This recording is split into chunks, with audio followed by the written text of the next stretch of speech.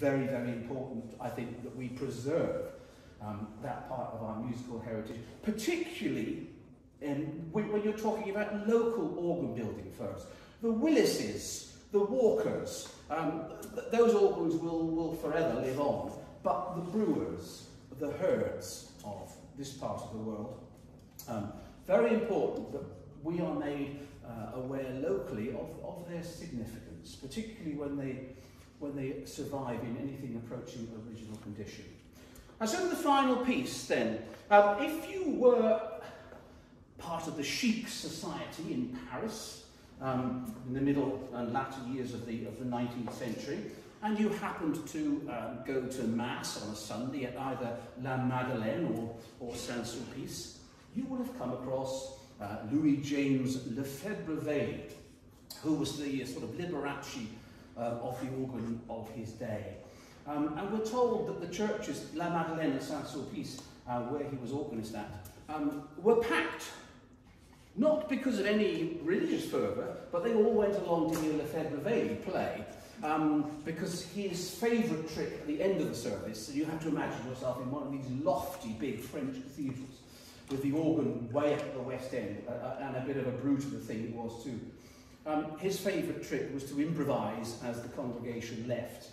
And as you will hear from the piece I'm about to play, his sortie in E flat, they certainly would leave with a bit of a spring in their step, and you could well understand why they would come back for more the following week.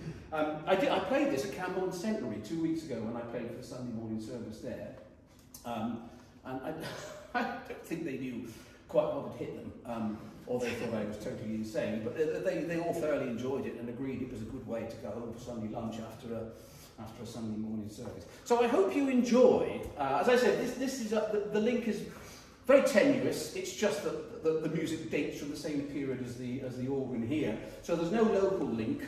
There's no link specifically to this organ other than it's contemporary with what was happening, albeit from France rather than in England. So thank you very much.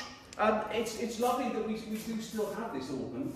It is hard work to play. The old girl really does now need a bit of a restoration, and some of the actions need attending to. But the fact that she keeps going as well as she does in all winds and weathers, in what sometimes are unforgiving circumstances in churches, particularly during the winter months, I think is all due testament to the workmanship, the quality of the workmanship that went into the original construction, and of course the care that has been lavished on the instrument by successive generations of the Crowan congregation and organ builders. So to send you away today, hopefully with a spring in your step, Louis James Lefebvre-Veilly's sortie in E flat.